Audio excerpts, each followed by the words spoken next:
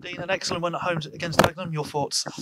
Listen, not a classic performance by us, not exactly how we want to play, but we are a little bit depleted at the minute, and I thought our squad and the character of our group did really well today. We dug deep, we scored at a brilliant time just before half-time. Big moments in the game. Obviously, they've taken the lead sort of against the run of play, and they made it difficult for us. They defended deep, they defended in numbers, and then I think with about 10 minutes to go to half-time, Josh has made a brilliant save from a point-blank header from Effion. So that was a big moment in the game. And then obviously the bit of magic from Jordan Maguire-Drew to get us the equaliser. Cross goes in, great position by Nicky, great header. And then second half, we just spoke to the lads at half-time just about grinding the win out. It's just one of them horrible, really bitter, cold nights. And we managed to do that. And I'm delighted for Brunty because he needs to affect the game with more goals. I've said that several times in this camera. I spoke to him about it yesterday in some kind words.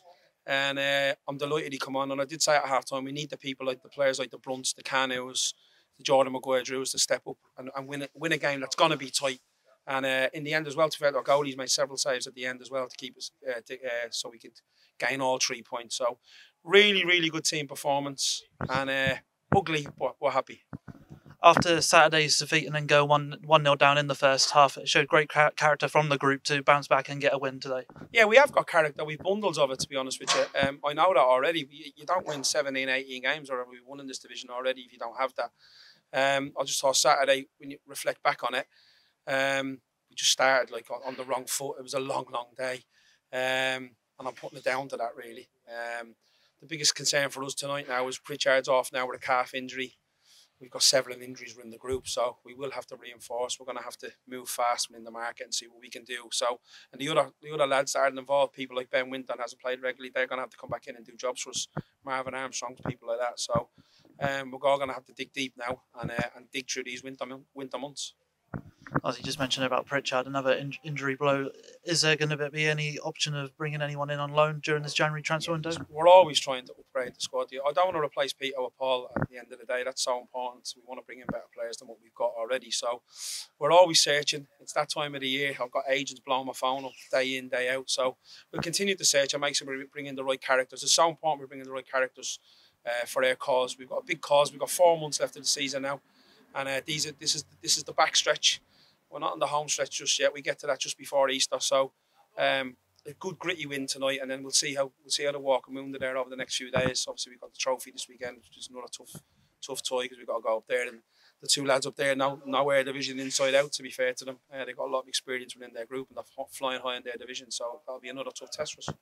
As you mentioned, obviously Pritchard had to come off at half-time because of that injury, but Brunt came on, excellent second half and that goal. What were your messages to him at half-time before coming on? Yeah, I felt that someone like a Brunty, someone like a Jordan Maguire-Drew was going to be the difference in the game, that bit of class, that bit of quality. Great force touch, obviously Cross comes in from the right-hand side.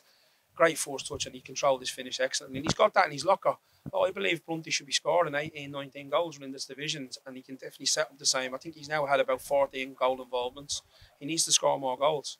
And goals like that, he's got the capabilities of doing, and that's why we have such high expectations of him. He is a young lad, and he's learning. He is only 22. He's just only turned 22, so we have to obviously understand that as well. He can be a little bit inconsistent with his performance, but all in all, he's the difference tonight in the game.